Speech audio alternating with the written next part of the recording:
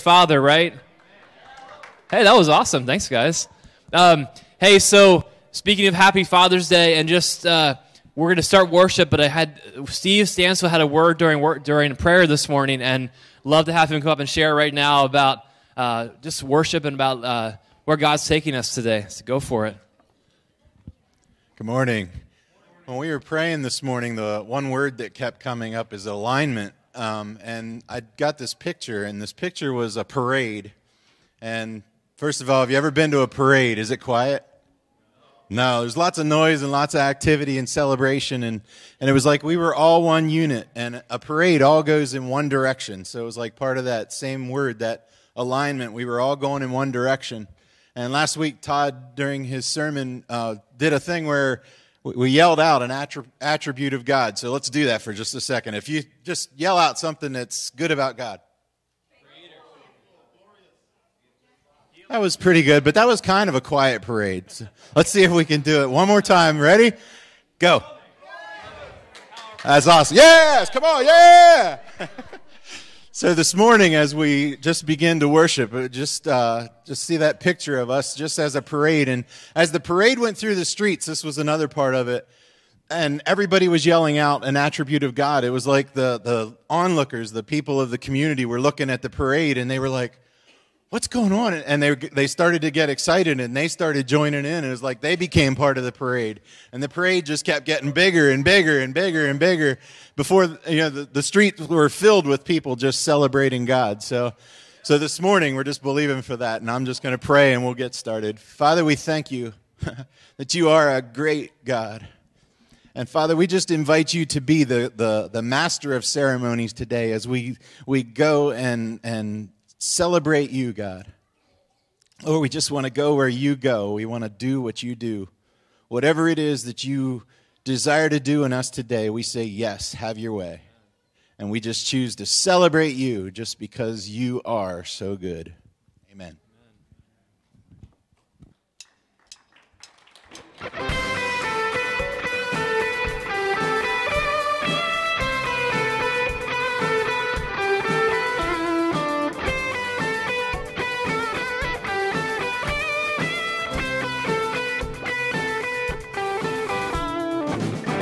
Breaks the power of sin and darkness, whose love is mighty and so much stronger. The King of glory, the King above all kings, who shakes the whole earth with holy thunder and leaves us breathless in awe and wonder. The King of glory, the King above all kings. This is amazing grace.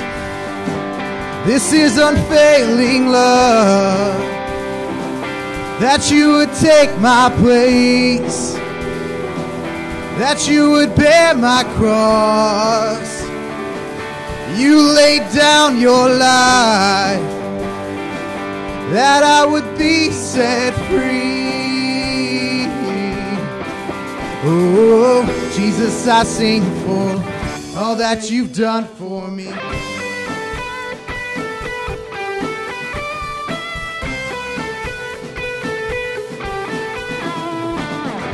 Brings our chaos back into order, who makes the orphan a son and daughter. The King of glory, the King of glory, who rules the nations with truth and justice, shines like the sun in all of its brilliance. The King of glory, the King above all kings. Oh, this is amazing grace. This is unfailing love, that you would take my place, that you would bear my cross. You laid down your life, that I would be set free. Oh, Jesus, I sing for all that you've done for me.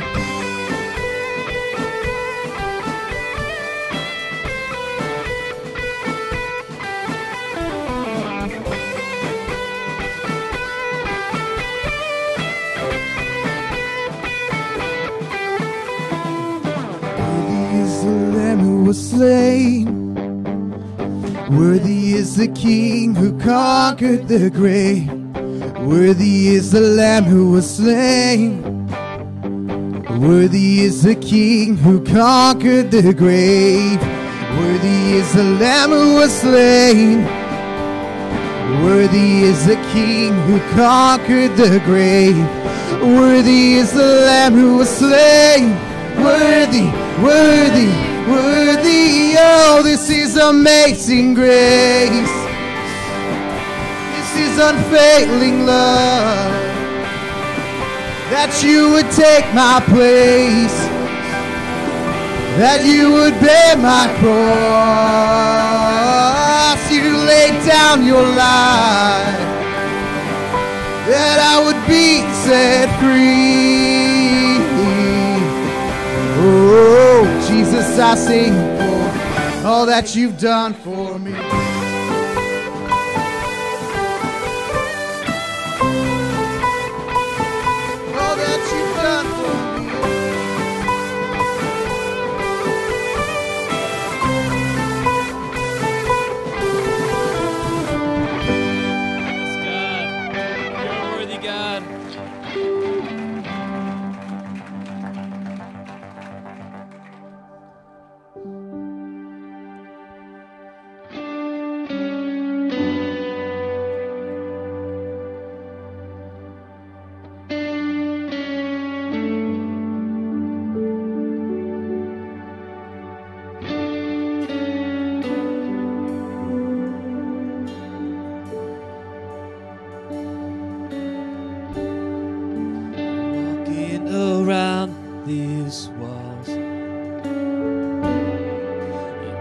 Thought by now they'd fall, but you have never failed me yet.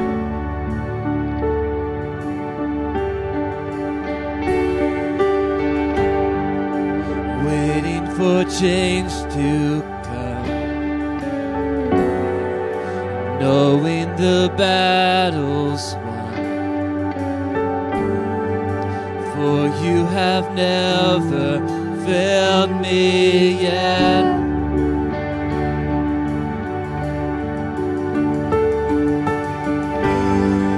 Your promise still stands.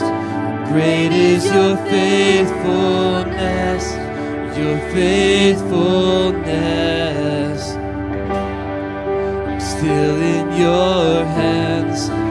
This is my confidence. You've never failed me yet.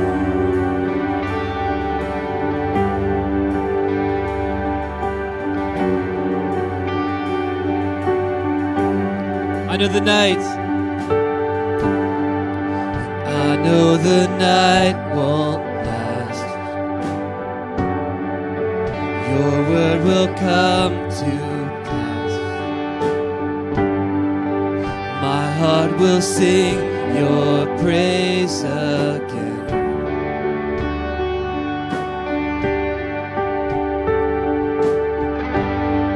And Jesus, you're still enough. Keep me within your love. My heart will sing your praise again.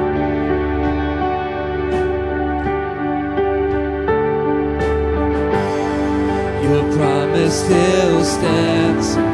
Great is your faithfulness, your faithfulness. Still in your hands. This is my confidence. You've never failed. Your promise still stands. Great is your faithfulness, your faithfulness. Still in your hands. This is my confidence. You've never failed me yet.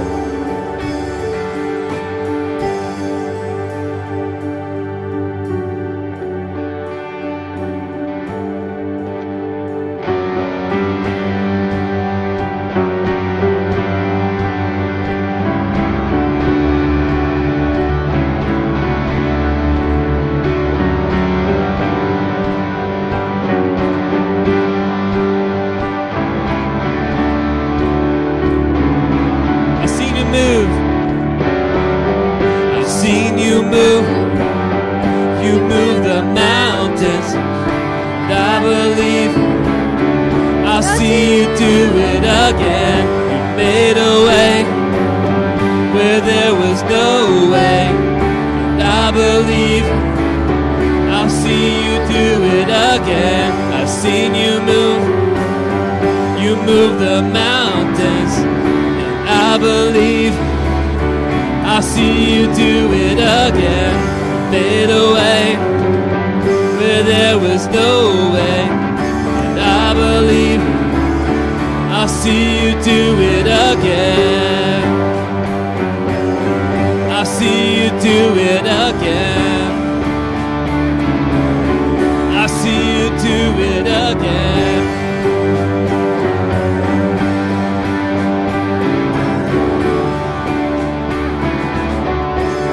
Sing your promise. Your promise still stands. Great is your faithfulness, your faithfulness. I'm still in your hands.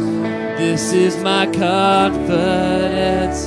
You've never failed me yet. Never failed me. You're so faithful. So faithful.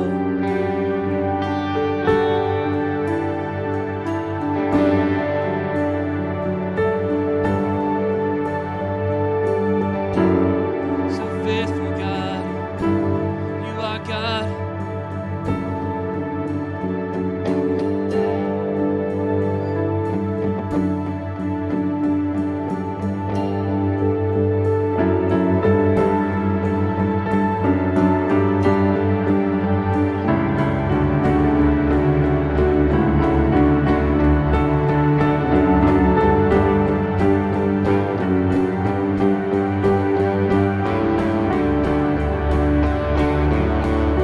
Seen you move.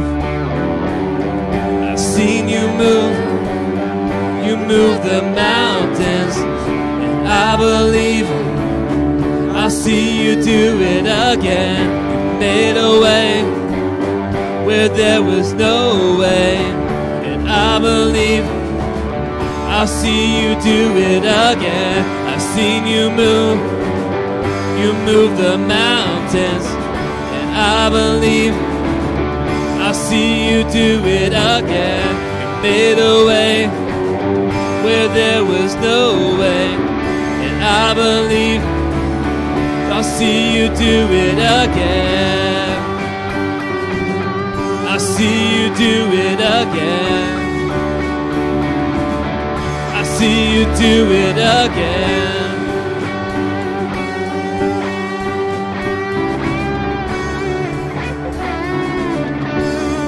Your promise still stands. Great is your faithfulness, your faithfulness. I'm still in your hands. This is my confidence. You've never failed me yet.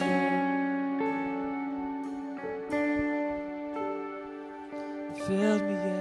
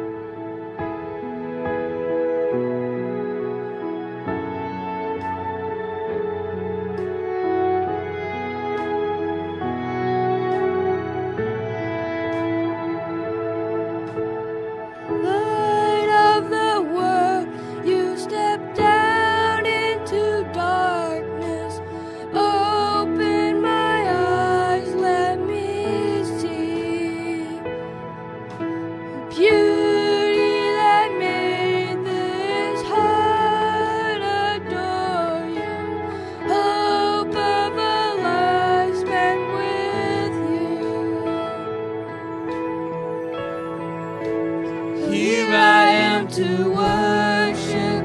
Here I am to bow down. Here I am to say that you're my God. You're altogether lovely, altogether worthy, altogether wonderful to me. King of all days. King of all days, oh so highly exalted, glorious in heaven above. Humbly you came to the earth you created, all for love's sake became poor. Here I am to worship, here I am to bow down, here I am to say that you're my God. You're altogether lovely, altogether worthy, altogether wonderful to me. So here I am, so here I am to worship. Here I am to bow down. Here I am to say that you're my God. You're altogether lovely, altogether worthy, altogether wonderful to me. I'll never know how much it costs to see my sin upon that cross. I'll never know how much it costs to see my sin upon that. Sing it again, I'll never know. And I'll never know how much it costs to see my sin upon that cross. And I'll never know how much it costs to see my sin upon that cross. So here I am to worship, here I am to bow down, here I am to say that you're my God. You're altogether lovely, altogether worthy, altogether wonderful to me. Here I am, so here I am to worship, here I am to bow down, here I am to say that you're my God. You're altogether lovely, altogether worthy, altogether wonderful to me. So here I am to worship, here I am to bow down, here I am to say that you're my God. You're altogether lovely, altogether worthy, altogether wonderful to me. Sweet Jesus, even as we worship you with the words of this song and ponder the fact that you did pay a price we couldn't even fathom, carrying the weight of sins and judgments that none of us could even come close to. What else can we do but rededicate our lives to you? What else could we do as a love response but to say, you can have us all. You can have every fiber of our being, every day of our life, every decision we make, every move we make. It all belongs to you. What else could we give but all of us? So Jesus, come and receive the sacrifice, the living sacrifice of our whole being today as a love gift back to you for demonstrating love that none of us can even begin to fathom. Receive these humble gifts, Jesus, and do whatever you can with them. We offer you these crumbs and these ashes and these filthy rags and say, make something glorious out of us. Make what you originally had in mind out of us when you first breathed life into us. Thank you for the absolute joy of knowing the kind of love you've bestowed on us, that we would be called the very children of God. That the one we call Father is the Father in heaven. That the one we will know and be known by for eternity is the one who breathed life into everything that exists. God, come and saturate us with your love today. Come and saturate us fresh. Pour out your Father's love into each of us.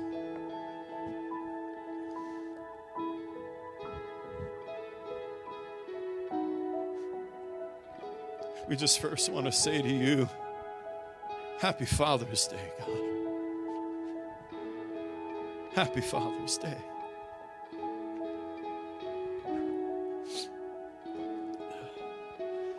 And my little girls, they don't have much money, so they like to make gifts. So for Mother's Day, Father's Day, they make these cute little handcrafted gifts. And I watch them because they always forget till one of the other parents reminds them, hey, Mother's Day's coming, Father's Day's coming soon. And then they scramble and they find whatever scraps they can, or they'll, ask for some things, and they go scoot off in the corner, or they lock the door to their room, say, not allowed to come in, you can't come in until it's done. And I don't know what they're going to come up with yet. I haven't seen it yet. They were asleep when I came in today. But I know that just seeing that they desire to do something to show love back to me because of the love that I showed to them was all I needed, really. How many know that whatever we have to offer God, we call it sacrifice, we call it our gift to God, whatever it is that we give to Him, it's just as cute to Him as our little 7-year-old, 5-year-old making a card or making some cute little craft out of toilet paper roll and whatever they could find laying around the house. That it's the thought that counts. And as the Father right now receives our love gift on Father's Day, I just so felt His pleasure being poured out into this gathering right here today. I just want to encourage you to keep telling Him Happy Father's Day and enjoy the Father this morning. Amen? Amen. All right. We can have a seat. Whew. We're going to dedicate what a better way to celebrate. Happy Father's Day to all the dads here, by the way, too. You get in on the action, too, not just God. What a better way to celebrate Father's Day than to dedicate some babies and young children to the Lord Jesus Christ. So I'm going to call kids, I'm going to call you up, and you can bring your parents and whatever other family are here with you up to the front, okay? So Benaiah Leo Hauptman, come on down. We have some gifts for you over here. Amber will be giving to you as you come up. Samuel Latshaw, bring your crew down. The whole family, come on down and gather around. You're going to need to spread out because we got a lot today. Emma Grace Miller, come on down. You can bring your parents too, Emma. Anderson Wayne Moore, come on down. Lacey May Hoffman. Have you seen this girl on Facebook? Man, it's the cutest videos on Facebook. Unbelievable. All right, and then the Petersheims are dedicating, all three of the Petersheim kids are coming. Ethan, James, Joanne, Lydia, and Keith Emmanuel. Come on down with your parents. Let's spread out across the front.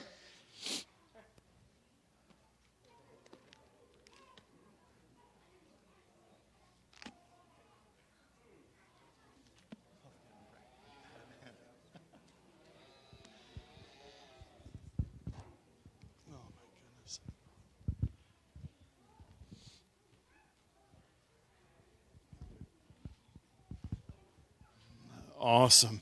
I'll tell you what, we got the cutest kids in this church. If any, that's my unbiased opinion. Cutest church. Hey, Millers, come on up to the front over there. You kind of got lost in the back.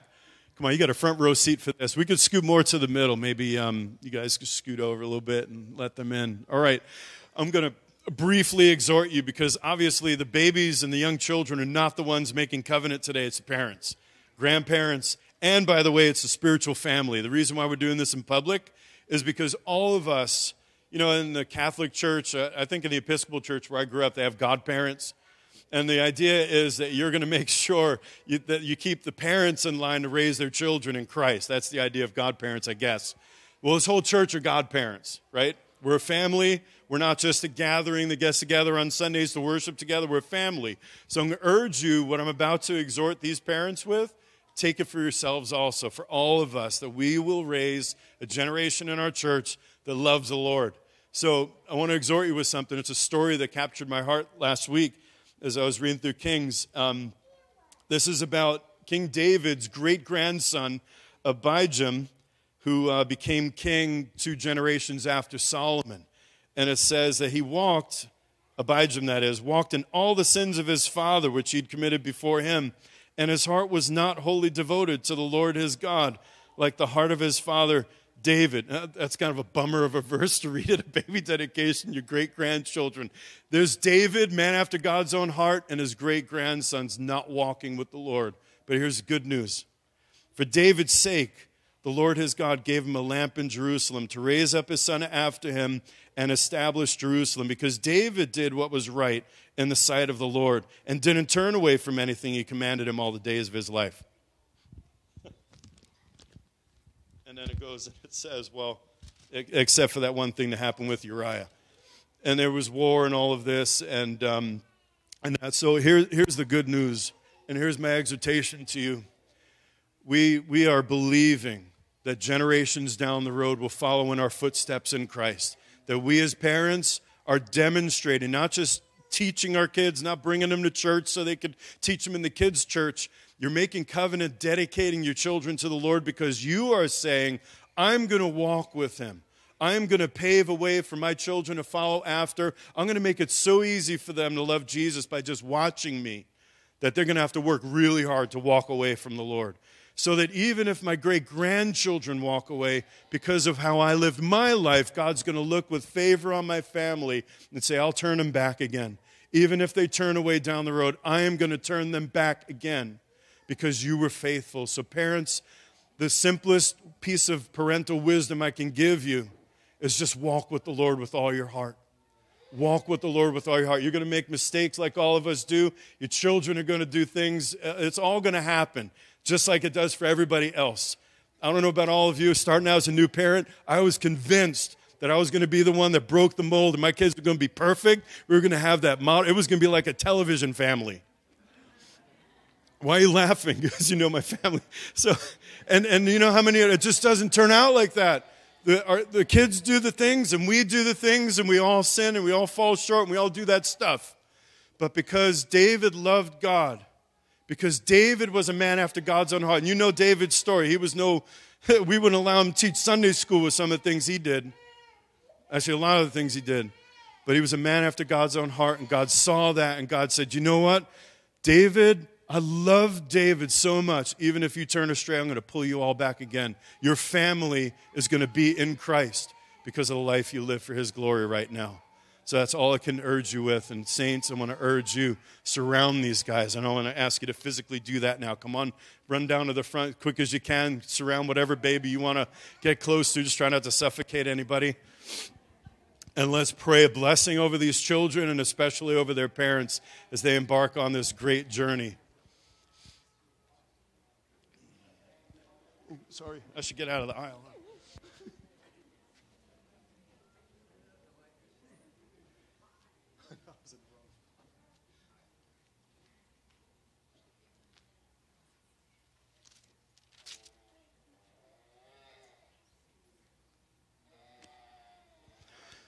Father, we thank you so much for the gift of children, proof that your hand is on us, because the children are the heritage of the Lord. And we thank you for entrusting us, for seeing fit to trust us with your very heritage. So we covenant as a church right now to surround these parents and these children with your presence and with your loving kindness. We as a church make covenant right now to engage with these families in a way that helps them to follow through on the covenant they're about to make. We pray for these parents right now as they devote their children to you, as they make covenant saying, as for me and my house, we will serve the Lord. I pray that you'll give them faithfulness, that you'll give them a gift of faith, and you'll give them the gift of perseverance for the seasons when life gets very difficult, for the seasons when they're dealing with family strongholds, when they're dealing with all kinds of things that hell would like to do to destroy these families. Thank you for giving them strength and courage to follow through on the covenant that they make today to raise these children in Christ. And we bless these precious little ones. And we thank you for them and pray that your presence will fill them from this moment onward for the remainder of their days, that they will also fall in love with you, have their own abiding faith in Jesus Christ, love you the way their parents do, and serve you with all their hearts. We ask you for great grace for this, Father. It's a difficult day to raise children, a difficult culture to raise holy children in. But we thank you that greater is he that's in us than he that is in the world. We love you, Jesus. We love these children, and we thank you for the privilege of devoting them to you this day. Amen. Amen. Go ahead and hug on each other and then grab a seat when you can.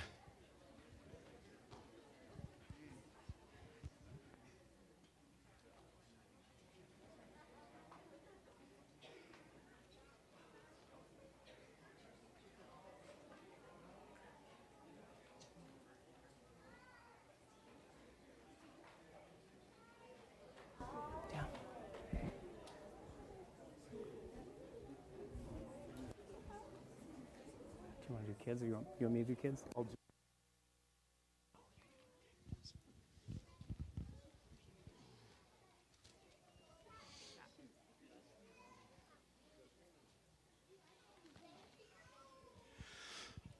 Well, I do just want to pray a blessing over the fathers before I go, and I apologize for being in and out today. We're in between. James will take care of that. Thank you, though. If the ushers would not wave bags at me, we would never take an offering in this church. If I'm in charge, it would never happen. So we're in between vacations right now. I just came in because I love baby dedications, and I miss seeing your faces. So I'm going to just scan your faces now, and then I'm out the door, and we're on our way to camp again for this week. So pray for us, because there's like thunderstorms in the forecast every day this week. That'll be epically fun, camping with the family. But fathers, I wanted to exhort you with something, and we're going to pray for you. And this is a scripture in Isaiah 49. And I don't have a Father's Day message for you, but I do have an exhortation for you dads and all the spiritual dads who are in the house too. This is Isaiah 49, starting in 22. Thus says the Lord God, behold, I will lift up my hands to the nations and set my standard to the peoples. They will bring your sons in their bosom, and your daughters will be carried on their shoulders. Kings will be your guardians, and their princesses your nurses. They will bow down to you with their faces to the earth, lick the dust of your feet, and you will know that I am the Lord. Those who hopefully wait for me will never be put to shame. Can the prey be taken from a mighty man, or the captives of a tyrant be rescued? Surely, thus says the Lord, even the captives of the mighty man will be taken away, and the prey of the tyrant will be rescued. For I will contend with the one who contends with you, and I will save your sons. Of course, we're living in a day where the whole idea of gender is very confused in the culture around us right now. And I want to just share a word to all the dads in particular about how we've been wired by God and part of what God made us to be. And I want to exhort you with something as fathers, and again as spiritual fathers too, that there is an all-out, of course there's always been since the dawn of time, an all-out desire on the enemy's part to rob our children from us, to draw them into other philosophies, other ways of life, into sin itself, and so on. And the reason why men get all jacked up, I'm not good at it, but if I would be like a general up in front of a crowd of men who are ready to go into battle right now, and tell you about how incredibly prepared you are, how you are the most courageous, brave, best-trained group of fighting men the world has ever seen, and you are going to be victorious on this day. People will be talking about what happens on this battlefield for the next 20 generations of all time in history will record the brave stand we took on this hill today. It sends shivers up most men's spine when somebody knows how to do that really well, because there's something in us of the heart of the Father in heaven, and it's the heart of a warrior. It's the heart that says, oh, you ain't taking my kids.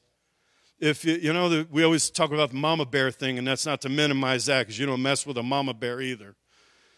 But you don't mess with a dad when it comes to his kids either. There's something of the it's from the father is what I'm trying to say. That's not this macho, mansplaining kind of whatever gobbledygook they talk about these days. That there's something that rises up in protection for those who can't protect themselves. And I want to urge you, fathers, not to give up on protecting your children, on protecting the children of this house, on being men of honor who are willing to fight until the last breath to preserve our families in Christ, to preserve all of those that are within our care in Christ, that take that warrior spirit in you, I'm saying, and contend, because the Father himself contends with us, and he'll make sure, he'll see to it that our generations down the road remain in Christ. So I'm urging you to keep fighting the good fight of faith. Hold on to it.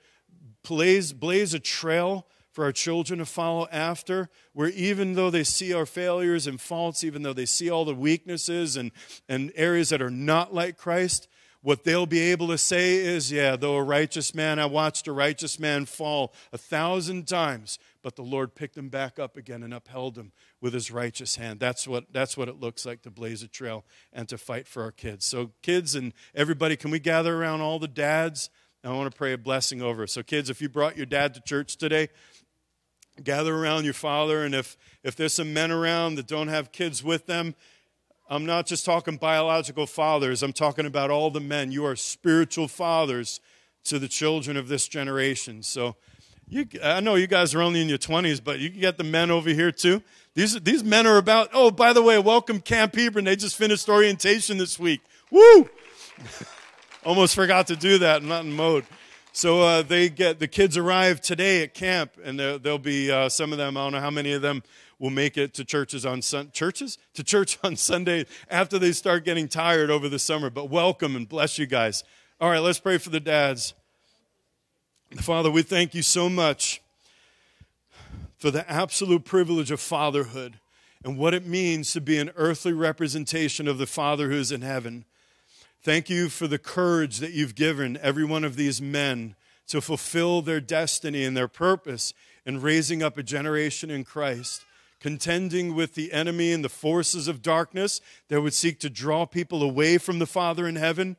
God, I pray that you'll anoint us and give us that mantle of warriors to be able to stand, and having done all to stand, to continue to stand. We bless these dads, pray that they'll receive great grace and great comfort today and great joy in their own children, in Jesus' name. Amen. Amen. All right, I love you guys. See you next week. Love you too, Pastor. See you. I'll call you. I got to talk. Isn't that cool that he came in between vacation just to be here with us for a few minutes today? Isn't that awesome? Aren't you thankful for Pastor Steve? Yeah. All right, worship team, if you guys can come back up, we're going to get ready to worship a little bit more. And the kids are going to go back to kids' church. So kids, come on up. Megan, come on up. And you can tell us what's going to happen this morning in kids' church. Well, with it being Father's Day, the kids are going to be learning about how to spend time with their Heavenly Father, and they're also learning about Jesus being the bread of life. And they're going to meet this awesome superhero that they have inside each and every one of them. So I'll let them tell you about that when they get home. But yeah, there will be a superhero in class today, and bread. So, I mean, two awesome things in class today. All right, if you guys will extend your hands forward, we're going to pray over the kids. Lord, thank you so much for the awesome time that we're going to have today. I thank you for each and every one of these wonderful kids that are going to join us learning about you as their father. And I also thank you, Lord, for the fathers that are sending their kids back to us, that they're entrusting your kids to us, God. So thank you so much for the amazing time we're going to have today and just really touch everyone's heart here today. In your name, amen. Thanks, Megan. Bye, kids. We'll see you later. We're going to continue worshiping, so feel free to stand up and as we sing some more about God's goodness.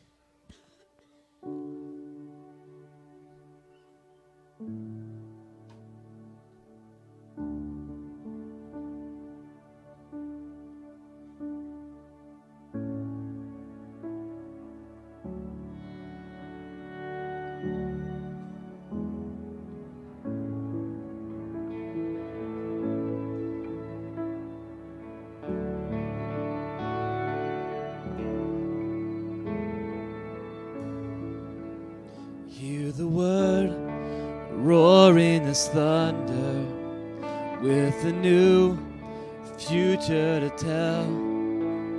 For the dry season is over, there is a cloud beginning to swell.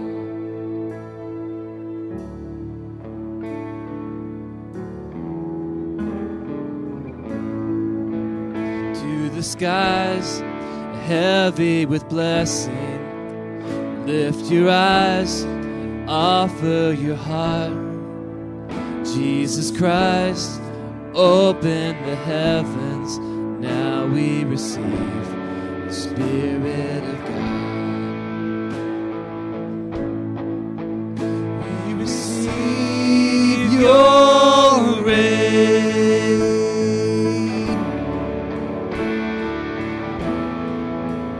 We receive your rain.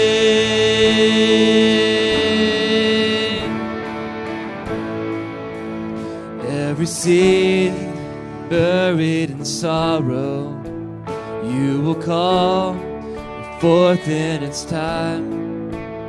You are Lord, Lord of the harvest, calling our hope and now to rise. We receive your rain.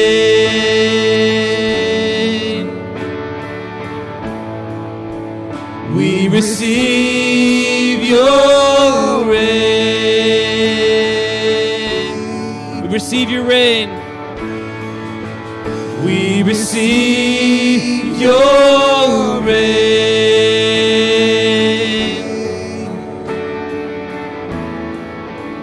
We receive your rain. Like a flood, like a flood, like a flood. We receive your love when you come, like a flood, like a flood. We receive your love when you come, like a flood, like a flood. We receive your love when you come, like a flood, like a flood. We receive your love.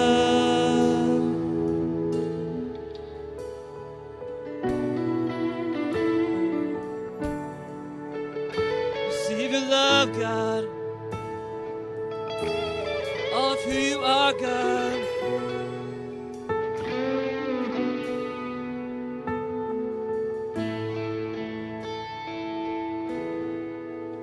And with great anticipation, we await the promise to come. Everything that you have spoken will come to pass. Let it be done. It's done, God. You do it, God.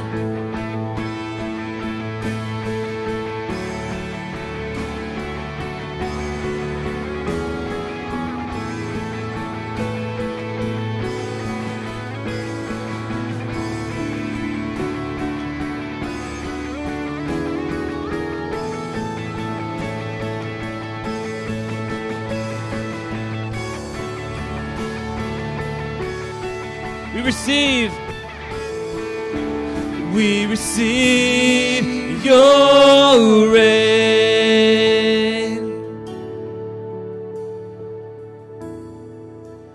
We receive your rain.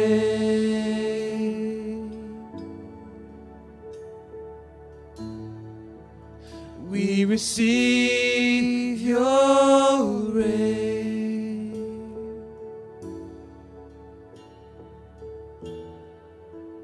We receive your rain.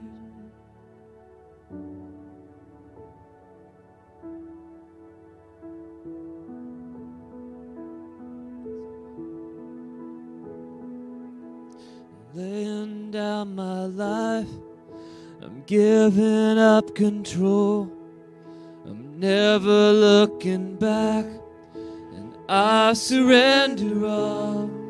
I'm living for your glory on the earth.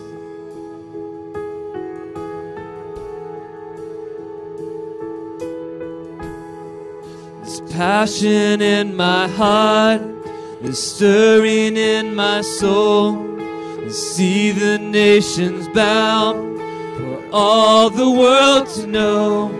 I'm living for your glory on the earth. If you agree with that, can you sing this out with me? For the sake of the world, for the sake of the world, burn like a fire in me, light a flame in my soul for every eye to see. For the sake of the world, burn like a fire in me. Yes, God.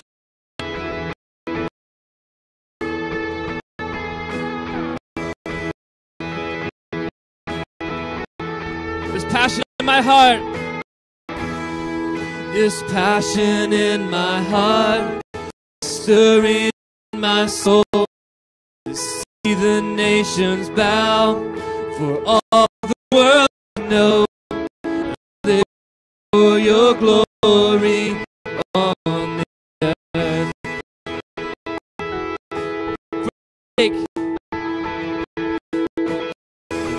For the sake of the world, burn like a fire in me, and light a flame in my soul for every eye to see. And for the sake of the world, burn like a fire in me. For every knee to bow down,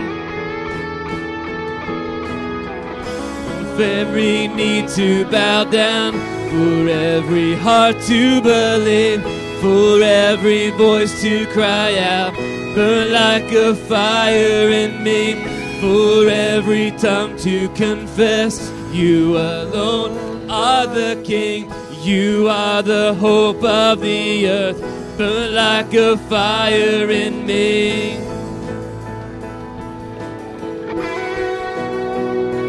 Like a fire,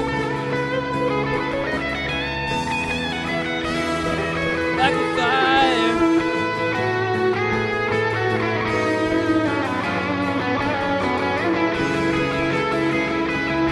For the sake of the world, for the sake of the world, burn like a fire in me, light a flame in my soul for every eye to see. For the sake of the world, burn like a fire in me.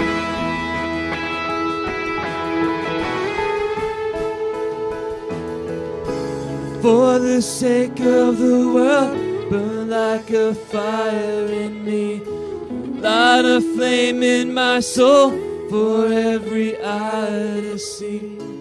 For the sake of the world, burn like a fire in me. Sing it one more time. For the sake.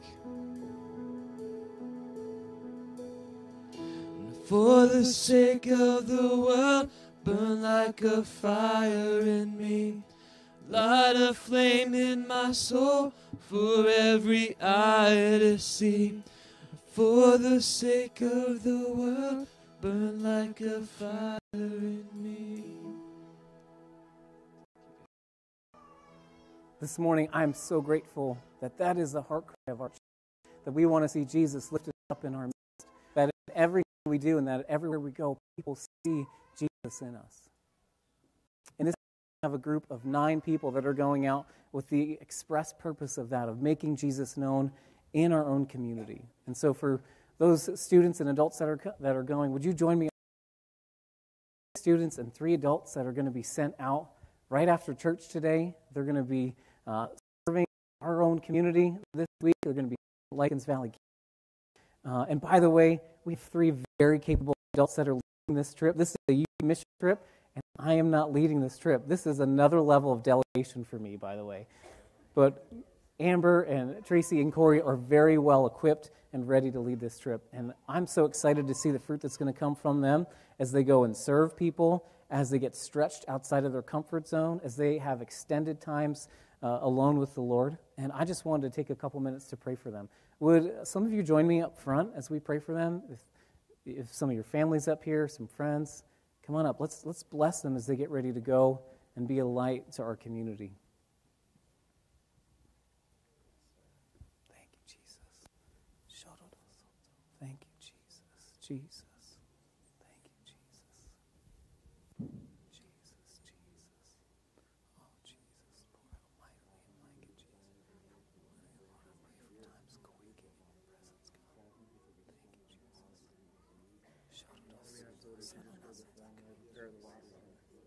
Lord, I pray for straight paths, God. I pray for experiences, encounters, Father, that would just change people's hearts and minds, Father. That this would just start and become a fire to grow, Father. That it would just ignite a flame under people, and we would just have awesome encounters with you.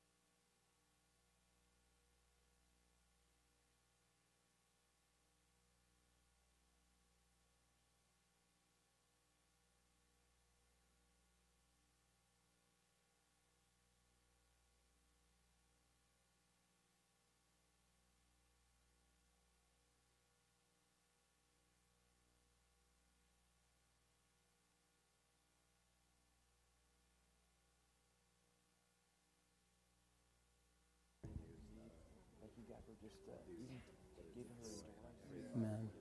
Not just endure just to survive, but to really thrive, to really be a multiplicative effort, God, and a result, God, that as a result of their pouring out knowledge to the kids, we'll be ministers to you. Lord, thank you for equipping these students and these adults for this week of ministry that you've prepared for them. Lord, we know that you've already gone ahead of them, and you've prepared assignments, you've prepared people, you've prepared projects where they can go in and manifest the goodness of God. Lord, I pray that their hearts and their minds would be so receptive to what you want to do. Lord, bless them this week as they pour in and as you pour out through them. Amen. I'd encourage you, church, to be praying for them this week. Some nights are going to be a little bit easier. Some nights are going to be tough. They're going to be working from sunup to sundown, ministering to people. So please keep them in your prayers and thoughts. By the way, Wednesday in the Word continues. This week we have Kelly Cutting with us. She is going to be teaching on the Romans 12 list of gifts. And these are our motivational gifts. They are the way that we see life. They're the reason why we do certain things. And if you've never gone through it, I encourage you to go through it. If you've gone through it before, I would encourage you to go through it again because Kelly is really an expert on this. She taught Pastor Dave and the other senior pastors down at Christ Community on this topic. So I think if she can teach them, I've got a lot I can learn from her. So I want to encourage you to come out for that. That's Wednesday at 6:30. And then the week after, Pastor Steve will be back, and he'll be teaching on, I forget if it's Revelation Part 4. It's Revelation. I'm glad he's teaching it, not me, because that is a confusing book. Amen? All right. This morning, I've got something I'm going to share with us, and it kind of stemmed out of something that happened a couple weeks ago. I was going through my regular Bible study. I've got a YouVersion reading app. How many of you do Bible studies from YouVersion? I'm just curious. Yeah, awesome. For those of you that don't, check it out. It's this free app, and it's got all these Bibles and all these translations you can download, and there are like thousands of Bible reading plans. It's really cool. And so I was going through mine, and then all of a sudden this passage jumped out to me because it was so weird. It was so odd. if you've been around church and if you've ever read the scriptures, if you know who God is, then you understand that God is love and that God's nature is to heal and to restore and that God is so redemptive in everything. And this passage just seems so opposite of everything that I know about Jesus. And so it really struck me as odd. And so I moved on. No, I'm just kidding. I decided to dig into it. And I got to tell you that whenever those things happen, whenever you see things that cause questions in your life, dig into those questions in the Scripture and ask God to reveal to you what's going on. See, we live 2,000 years or more separated. Our cultures are very different than the Bible, and so we don't understand things that would have made sense to the original hearers. And so we have to dig a little bit to understand what's going on. If you've got a Bible, you can join me in Matthew 21. We're going to start there. And Logan, if you can make that bigger for me, that'd be awesome. Now, by the way, we have to understand the context before we jump into the scripture. How many of you know that you can take one scripture and isolate it and make it say whatever you want? Yeah, this is not a political statement, by the way.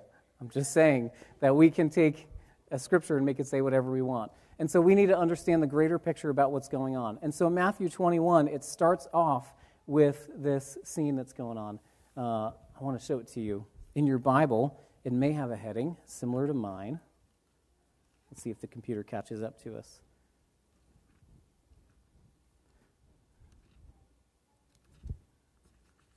But it says, Matthew chapter 21, Jesus comes to Jerusalem as king. And what's going on in the beginning of this chapter is that Jesus comes into Jerusalem, and this is Palm Sunday that we know. This is the beginning of what we call the Passion Week. This is Jesus' last week of life and ministry before he's crucified. And he goes into Jerusalem, which, by the way, was about 3 times its normal population, because Passover was coming, and all these friends and relatives and outsiders would be coming into Jerusalem to get ready to celebrate the Passover. And with that swelling of the city, Jesus is coming in on the foal of a donkey. Right, Todd? I remember you taught about that, and that struck me. It's not a donkey, it's the foal of a donkey, whatever that is. A baby donkey, I guess? Yes. And so Jesus comes in, and then the people are so excited that they start tearing down palm branches, and they're putting their coats on the road. And this is a way of honoring the person that's coming in. Jesus is coming in through the gates of the city that goes right into the temple. And they're crying out something. Who knows what do they cry out as he comes? What's the word? Hosanna. And Hosanna literally means save now. Save us. And it's this cry of a people that are under oppression. And they're crying out, you who's coming into the city, save us from this injustice we're under. Save us from this oppression. What they mainly felt was that they were under Roman rule and they weren't free to worship the way that they really wanted to. And so they wanted a Messiah to come and deliver them politically with force from Rome. And so there's this cry and this celebration, this jubilee, looking at Jesus coming in. That's the beginning, and that's the context of this. And then we're going to start in verse 18 of Matthew 21. It says, Jesus curses a fig tree. Now, I don't know about you, but let this alone, Jesus curses, is confusing, right? How many of you have ever heard Jesus cursing before?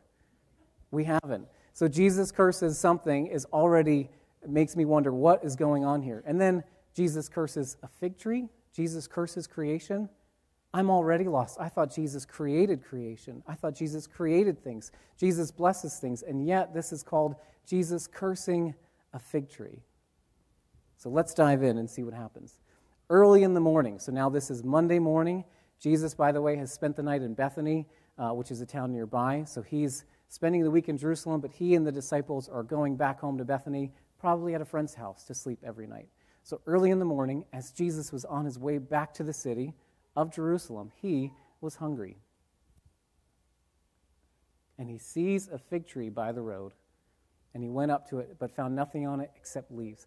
And he said to it, may you never bear fruit again. And immediately the tree withered. And when the disciples saw this, they were amazed. How did the fig tree wither so quickly, they asked. And Jesus says, you know what, I'm just going to read from here. Logan, can you keep up with me, bud? Thanks. Awesome. Jesus says, truly I tell you, if you have faith and do not doubt, not only can you do what was done to the fig tree, but also you can say to this mountain, go throw yourself into the sea, and it will be done. If you believe, you will receive whatever you ask for in prayer.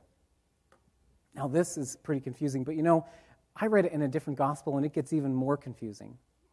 By the way, there's 4 gospels, Matthew, Mark, Luke, and John, and they tell the story of Jesus, and they're different because they tell it from different perspectives. Think of like a TV show or a movie. There's different camera angles going on, and each of these gospels is like a different angle at Jesus' life and ministry. So they're different. They tell things a little bit differently. And this version is going to show something that we didn't see in Matthew. Now, by the way, whenever you see discrepancies, some people find that as a reason to disbelieve the Bible. If the Bible can't get these facts together, then how do we know that it's even true? If it can't get their facts straight, then how do we know that the main message, that what it says, that Jesus is God, makes any sense? That's kind of a fair question, isn't it? Well, if you're curious about this, you can Google a guy by the name of J. Warner Wallace. J. Warner Wallace. He was an atheist all of his life, and his wife kept dragging him to church. He had to read the Gospels himself. And he saw discrepancies, and continuing his disbelief, changed his disbelief into belief. See, J. Warner Wallace is a cold investigator. He looks into like that have gone, and what he knows professionally is that when the stories line up, that somebody made something up. See, no 2 eyewitnesses will ever see something the same. If I ask Corey to come up and stand here for a second and sit back down, some people might remember that he's not, some people will remember that he's wearing a red shirt. Some may think it's an Adidas shirt. Some may think that it's Nike. None of us will remember all the facts the same. And so J. Warner Wallace recognized that if everything is the exact same, then somebody collaborated and put this story together, and it didn't really happen. And so when he sees these little discrepancies, it made him actually have faith that what actually happened was true. That's a little aside for you. So let's dive into what Mark says. Mark chapter 11, starting in verse 12. Jesus curses a fig tree, and he clears the temple courts. So already something's getting added in. Jesus curses a fig tree, and now something's going to happen in the temple. This is going to be interesting. So this is what it says. The next day as they were leaving Bethany, Jesus was hungry. So far it's the same, right? Seeing in the distance a fig tree in leaf, he went to find out if it had any fruit. When he reached it, he found nothing but leaves, because it was not the season for figs. Mark tells us that it wasn't the season for figs. Now hold up. Jesus is looking for fruit, and it's not even the season for harvest? That's pretty interesting, isn't it? That's what made me pause and wonder about it, and we're going to dig into it. I'm not going to tell you yet. We're going to come back to that question. And so he says to the tree, may no one ever eat fruit from you again. And his disciples heard him say it. On reaching Jerusalem, Jesus entered the temple courts and began driving out those who were buying and selling there. He overturned the tables of the money changers and the benches of those selling doves, and would not allow anyone to carry merchandise through the temple. And as he taught them, he said, is it not written, my house will be called a house of prayer for all nations, but you have made it a den of robbers. Doesn't it seem like a Snickers commercial, by the way? Like you're not you when you're hungry? It almost feels like it could play out. Jesus went to the tree because he was hungry and he didn't get anything, and so he's mad and he's got low blood sugar, and so he curses the tree. And he didn't get a snack, so he goes into the temple and starts flipping tables over. This feels like it would be a Snickers commercial to me, right? Yes. But there's something more going on, and that's what we're going to talk about. So the chief priests and the teachers of the law, they heard this, and they began looking for a way to kill him. After what he does in the temple, they began looking for a way to kill him, for they feared him, because the whole crowd was amazed at his teaching. And when evening came, Jesus and his disciples went out of the city. In the morning, this is the next day, as they went along, they saw the fig tree withered from the roots. And Peter remembered and said to Jesus, Rabbi, look, the fig tree you cursed has withered. Now, I took note that Peter, this kind of amazed Peter. Peter, who had seen Jesus do many miracles, he'd seen blind eyes opened, he'd seen Lazarus rise from the dead, he had walked on water himself. Peter is amazed. And you know what that tells me is that no matter how long we've been walking with Jesus, no matter how many amazing things we've seen him do, you and I should be constantly amazed at who Jesus is and what he does. If Peter was amazed, I want to continue to be amazed by what Jesus does in our lives. Amen? And Jesus teaches now. He goes into teaching mode. He says, have faith in God. Truly, I tell you, if anyone says to this mountain, go throw yourself into the sea, and does not doubt in their heart, but believes that what they say will happen, it will be done for them. Therefore, I tell you, whatever you ask for in prayer, believe that you have received it, and it will be yours. And when you stand praying, if you hold anything against anyone, forgive them, so that your Father in heaven may forgive your sins. Man, I have so many questions about this passage. Do you? Yeah, good. Thanks, Paul. Before we get there, we got to understand a couple things. We need to understand the significance of a fig tree. See, fig trees are really special to Israel. I think I have a picture of a fig tree. Fig trees is one of the things that's talked about in the Promised Land. There's one. That's a sycamore fig tree, by the way. Sycamore is in the Bible. I'll tell you about it in a second. I keep giving you these previews about what I'm about to say. But fig trees are really significant. The 12 spies that went into the Promised Land that Moses sent out, they came back with grapes and figs. I forgot about the figs. I always remember the clusters of grapes that were so big, but they came back with figs too. And then the fig is seen as a promise of what the good life will be like. The fig is seen as a promise and prosperity and peace. Just this morning, I was reading from 1 Kings. During Solomon's lifetime, Judah and Israel, from Dan to Beersheba, lived in safety, everyone under their own vine and under their own fig tree. And so the fig tree is this symbol, this picture of a life that you don't have to work and toil outside to grow something, but it just grows naturally. It doesn't say the Promised Land is full of fields that you have to cultivate and work hard. It says the Promised Land is full of figs and of grapes, things that you sit under and simply enjoy. And so that's what the fig tree represents, is a time of peace, a time of prosperity. And on the flip side, we see in the Old Testament prophets, they talk about that when the wrath of God comes, that the fig tree is destroyed. That peace and that prosperity is gone because the people have disobeyed God. And a fig tree, by the way, was kind of public property. Anybody could go along and pluck figs from the tree whenever it was ripe. So what Jesus wanted to do to pick fruit was legal. It wasn't trespassing. So figs, you could pick them. Now let's talk about the leaves a little bit.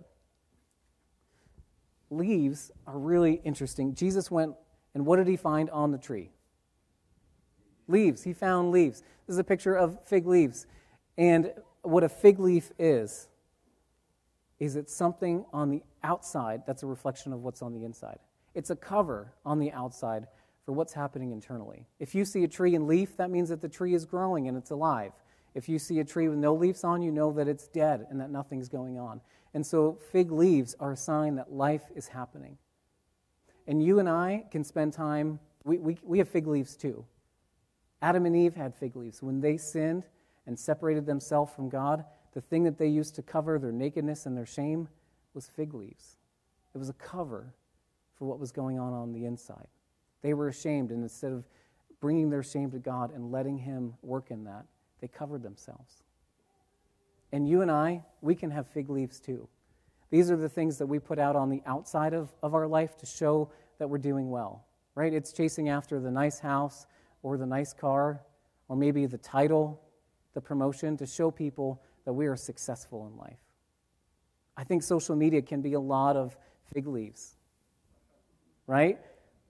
We can post that we are doing really well and on the inside we're dry and dead. We can post that we're the perfect parent, that we're the perfect spouse, but on the inside, it's not really there. And we can spend a lot of time focusing on leaves and not on fruit. And leaves on a tree, they provide shade. That was one of the nice things about a fig tree. You saw how big it was. People would sit under it and they would get out of the heat of the day and they would relax. But leaves don't provide any sustenance. They don't give us any nutrition to move forward in life. They give us a chance to relax, but not a chance to actually move forward in life. And that is where fruit comes in. I want to show you this picture. Fig fruit is super interesting, by the way. It is the only tree that I know of, and I am not a botanist or a gardener or anything like that, but a fig fruit is actually a flower. You can kind of see it. It's like the beginning of a flower, but it turns from the outside in. Right? So it's flowering, it's growing, it's got petals, but instead of opening up, it turns inward and produces a fruit. And just like normal flowers, the fig fruit needs pollination. And so figs, for them to actually grow, it takes a fig wasp to come with pollen and to land inside it and to bring pollen, and then that's what causes the fig to grow. And the wasp, when it flies in, it loses its wings, and it stays in there. Now, the crunchy part that you eat in the fig is not a wasp. The wasp actually gets digested by enzymes in the fig, and it stays in there. So the crunchy part isn't the wasp, but you are eating digested, dissolved wasp whenever you eat a fig. Isn't that yummy? So there's this relationship that happens. The fig needs the wasp to grow and to produce. But the wasp also needs the figs. I told you as a flower, it brings pollen in, but then it lays its baby fig wasp eggs inside. And they grow inside there. And then they fly out. So you don't eat those either. They fly out. But it is this symbiotic relationship where the fig needs the fig wasps to grow, and the fig wasps need the fig to produce their babies. It's this really weird symbiotic relationship. And when I read this is one of the reasons why a fig tree won't have any fruit is because the wasp dropped off its babies but didn't bring any pollen. And the fig tree will say, "Nuh-uh, I'm not going to do that for you. I'm not going to be your host unless you help me out." And so it'll actually drop the fruit and it'll kill the baby wasps. Sounds so sad, doesn't it? And so when I read this, I thought, this must be the reason why Jesus came to the fig tree and there was nothing there. Because we're going to find out that the fig tree, this whole instance of Jesus cursing the fig tree, was about Jerusalem, and Jerusalem rejecting Jesus. And I thought, that's it. Biology makes sense. The reason why there was no fruit was because the wasps around that tree didn't pollinate those flowers. And I would have preached it like, if we don't receive what Jesus is doing, then we can be like a tree without fruit. And that would have made a lot of sense, wouldn't it? That was going to be a fun sermon. But I discovered a little bit more. There was a pastor in town. His name was Steve Heinbaugh. He used to pastor at Trinity UCC. I remembered him from years ago. He was a great man. I don't know if any of you ever had a chance to meet him. But I remember he brought figs to a ministerial meeting. And I remember him telling Pastor Steve and I about these figs. And something he said blew my mind. But I couldn't remember what it was. So I reached out to him on Facebook, and we talked about it. He said, "I've got a couple trees, and I've learned some things, and this parable makes sense to me now that I have fig trees." And he told me that fig trees have 2 seasons of harvest. There's the one season with the fruit that you and I can eat. Here's some dried figs, by the way. I've been eating these all week trying to understand what Jesus was talking about. Does anybody want one, by the way? Todd, you want one? I'll hand these out snack time. Here, Corey, my Vanna White. Can you hand those out to people? Sure. Isn't he a good Vanna White, by the way, church? All right, Corey's going to pass those around. Show and tell. Remember, the wasps are digested. They're not actually in there anymore. So fig fruit comes in like August and September. And we know that Jesus was coming along the week of Passover, so we're talking about April. So when it says that it's not the season for fruit, it's because we're months away from that season of harvest. Right? The harvest season is in August. Jesus is in April. He's coming and looking for something when there's not even supposed to be figs there yet. Man, this just gets more confusing. Jesus is cursing a fig tree because there's no fruit that's not even supposed to be there in harvest time. But I found out that there's another season for figs. See, in the beginning of the spring, after the leaves grow, there will be something else growing. These little nubs, these little buds that grow on a fig tree. Now, these will not be fig fruit. Nobody will eat these. They're not delicious. They're really gross. They're very bitter. And this does not become fruit. But it is a sign that fruit is coming. These buds are a sign that fruit is coming. And this is what Jesus would have seen on this tree at this time. He would have seen that there's something growing, even when it isn't time for harvest yet. And that's my message title, by the way, this morning. Will you turn to your neighbor and say, it isn't time yet? It isn't time yet. See, Jesus was going, he was saying, the harvest time isn't yet, but I should see something growing on this tree. It isn't the time for harvest. It isn't the time for this season to produce fruit, but I should see something happening on this tree. And this is what I felt like he was speaking to me about this, is that it may not be the season for harvest in your life. There may be things that you are waiting on in life, but there should be something growing. There should be something producing in your life that is going to be the beginning of fruit. And I felt, honestly, like this is an affirmation to our church. As I spend time with you and I know your lives, I see something growing even while you're waiting for the answer to the things that you're praying for. I see fruit budding. I see nubs of faith in your life as you wait for that season of harvest to come. Amen? So what does this look like in our lives? I bet that for each and every one of us, there's a harvest season that you're waiting for. There's something that you were praying for. If you're a parent and you know that we've been like 3 weeks into summer break, you may be waiting for summer break to be over so your kids can get out of the house and back to school.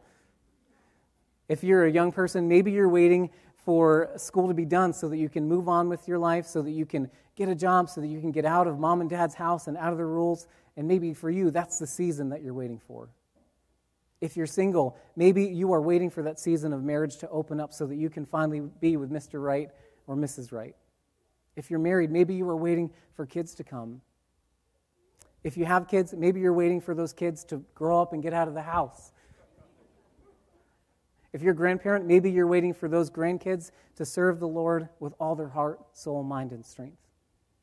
All of us have something that we are looking forward to, and we are praying, and we know it isn't time yet. But my prayer is that there's fruit growing in our lives. See, Jesus went to the tree and rejected it not because he couldn't eat the fruit, but because it promised something growing and it was found empty. The leaves were a promise of fruit, of nubs, of some sort of life, and it was found empty.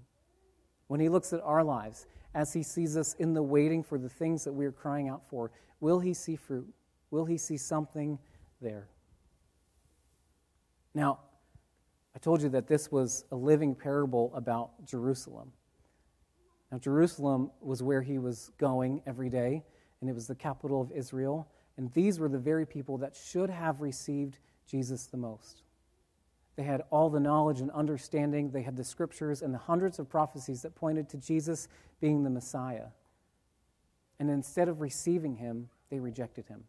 Just later that week, they would crucify him. And so this parable is specifically about Jerusalem. These people that had a lot of promise of peace and prosperity and yet didn't have fruit. And in fact, in the next few decades, Jerusalem would be just about leveled by the Romans. And Jesus prophesied this. And it is because that they didn't show fruit of the kingdom that was coming. Now, of course, some people did. Those were the early Christians, and we know that they are the ones that took the gospel all across the known world. And this movement that started with just a few people has grown and has become the biggest life-changing force in the world. But the main people of Jerusalem, they missed it.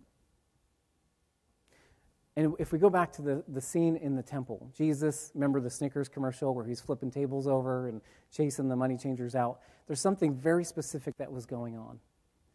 Jesus is in the outer courts, and in the outer courts, he hears all these animals that weren't even supposed to be in there, animals that were being sold. There's goats that are being sold, there's birds that are being sold. They weren't supposed to be in that spot to be sold. And then there's money changing that's going on. It's the Passover week, and so there's all these guests from out of town, and they want to worship, and so they want to buy an animal to sacrifice, but they have money from Egypt, and the temple doesn't take Egyptian money, so they have to trade their money for temple money.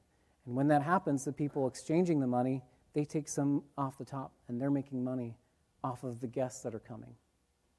Here's the thing about the outer courts, is that was the one spot where Gentiles could be. The one spot in the temple were people who were ethnically far from God. These people that were once rejected, but on their own had started a faith in God. These people that were not Jewish. And so they weren't allowed into the rest of the temple, but they were passionate about worshiping God. This was the only spot that they were allowed in. And in that only spot for them, it was filled with all this noise of animals and all this injustice and all this oppression. These people that were far from God, trying to get close to him, were treated with contempt. And there was all these things pushing against them to receive Jesus. And that's why Jesus goes in and starts flipping tables over, because he wants that place to be a place where people are wide open to connect with God. And instead of that wide openness, people are taking advantage of them. And so this is, again, a picture of Jerusalem, of the old system being rejected. See, Jesus, when he died on the cross, he died for you and I so that our sins, the things that we've done that break his heart, could be forgiven.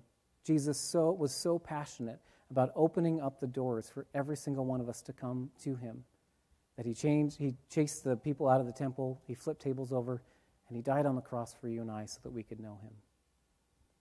That's what was going on in this picture. Now, by the way, I told you that I believe that this is an affirmation to our church, that I see fruit growing in your lives in the waiting. But I don't know what's going on in your heart right now. I can't know what's going on in your heart. Only you do.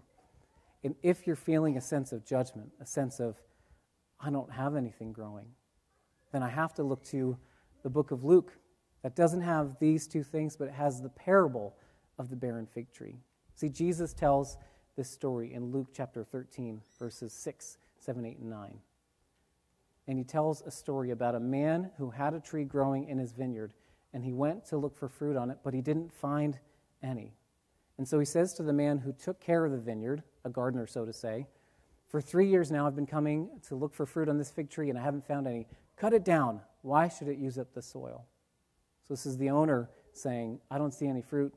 I'm done. Let's get it out and put something that will produce fruit in. And the gardener says, sir, leave it alone for 1 more year, and I'll dig around it and fertilize it. And the owner says, if it bears fruit next year, fine. If not, then cut it down.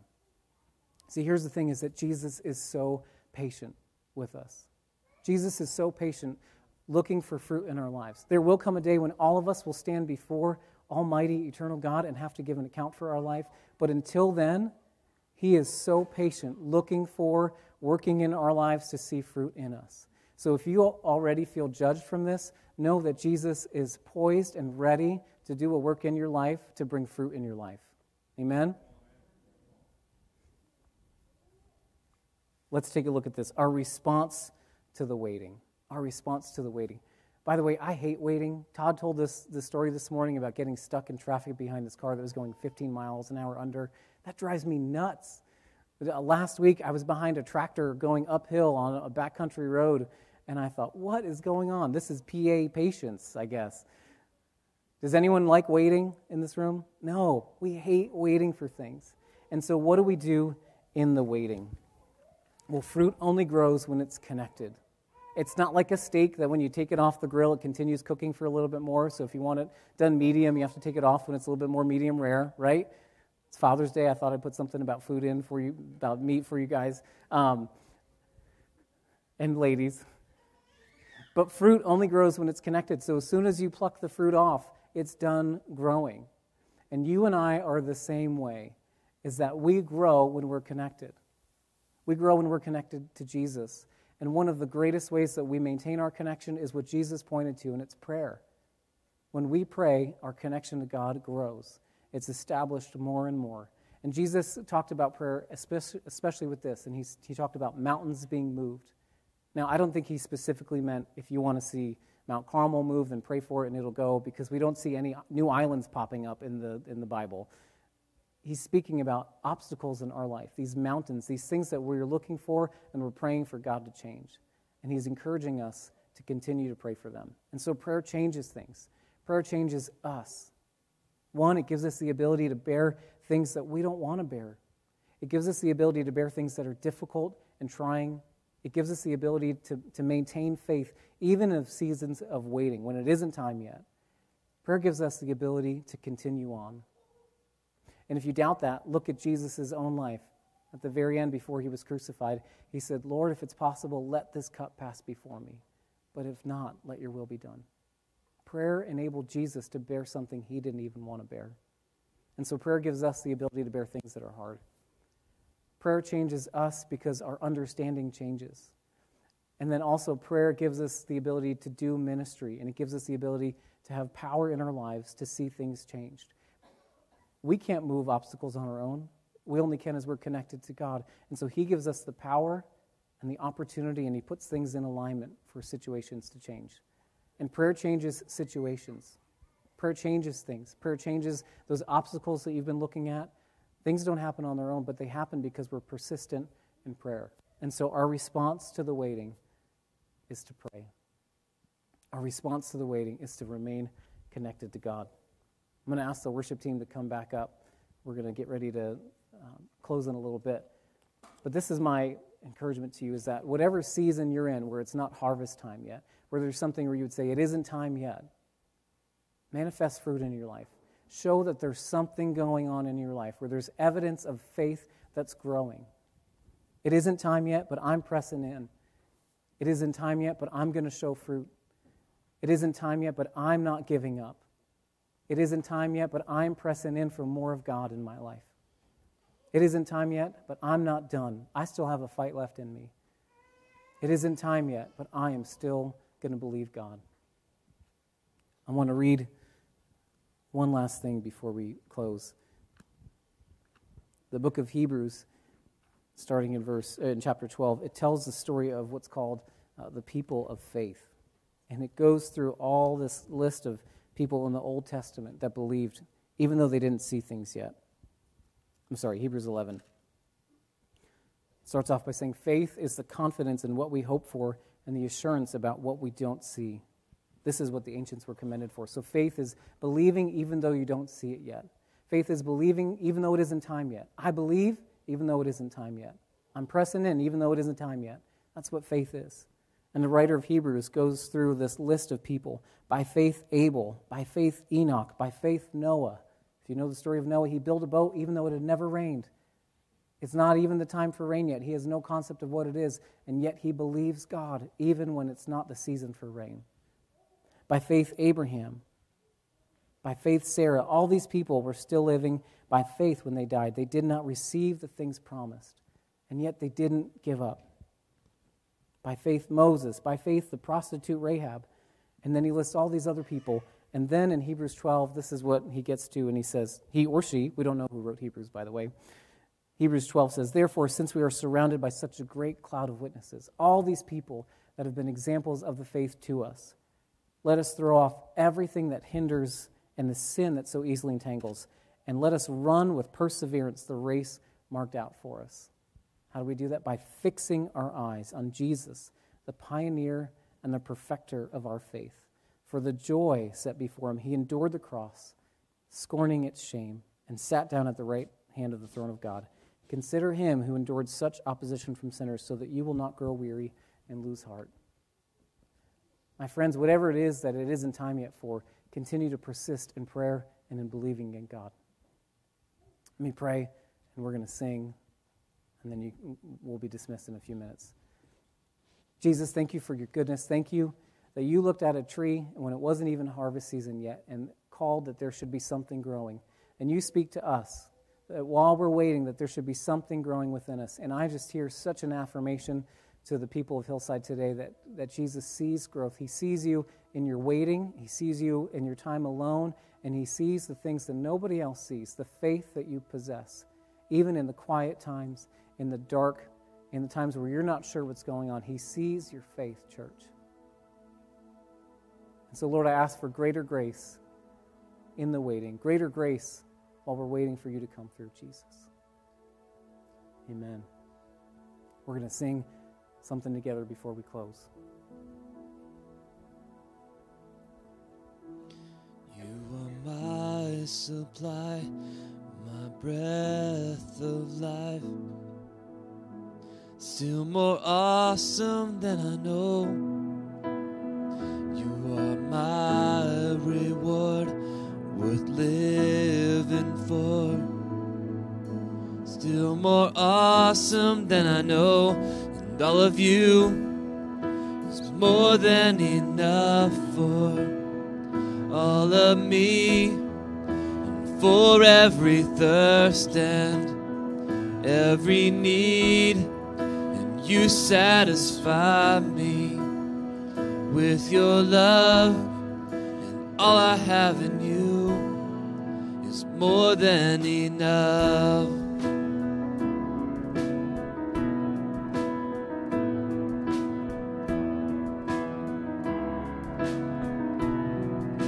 You're my sacrifice. You're my sacrifice of greatest price. Still more awesome than I know. You're my coming King. You are everything. Still more awesome than I know. And all of you is more than enough for all of me, and for every thirst and every need. And you satisfy me with your love, and all I have in you is more than enough, more than all I want, more than all I need. Yeah, you are more than enough for me, more than all I know, more than all I can say. Yeah, you are more than enough, and all of you is more than enough for all of me, and for every thirst and every need. You satisfy me with your love, and all I have in you is more than enough. You're more than enough.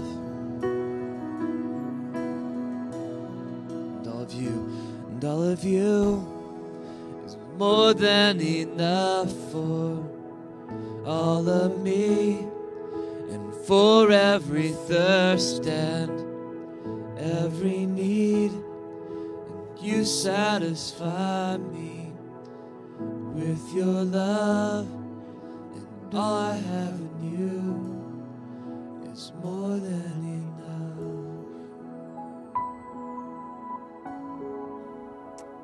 If you're looking for someone to pray with you or talk with after this, feel free to grab